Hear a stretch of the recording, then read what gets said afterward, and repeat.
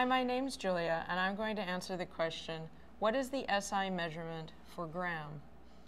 Now, when we talk about SI measurements or SI units, the SI stands for Système International, which is French for international system, the international system of units. Now,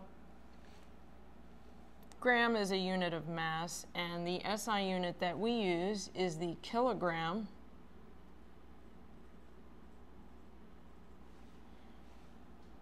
And we can write it abbreviated as kg. The kilogram is about equal to the mass of 1 liter of water, or H2O.